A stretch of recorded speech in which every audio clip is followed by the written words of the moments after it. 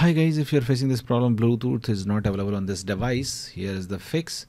The very first fix is a very basic fix that make sure that Bluetooth is turned on.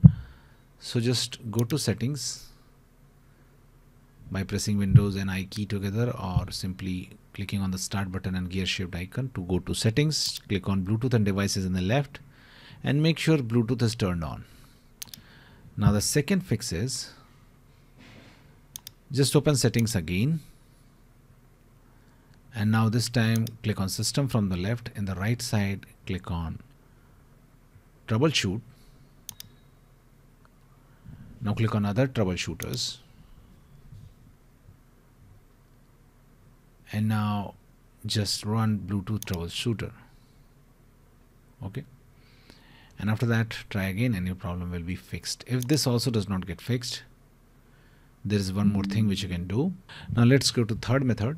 Just open settings again, and the left side click on Bluetooth and devices. In the right side click on devices, scroll down and find more Bluetooth settings. Click on it.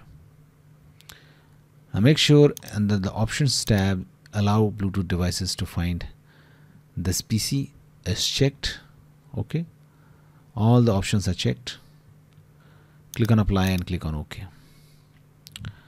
Now try again. If this also does not work, let's move to the last method. Just search services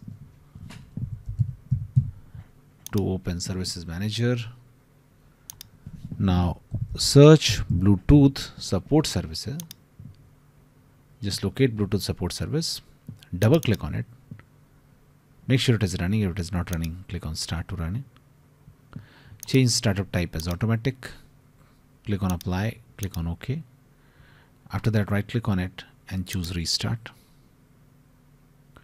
and try again and the problem will be fixed. That's it guys. Please do like the video to support us, and thanks for watching The Geek.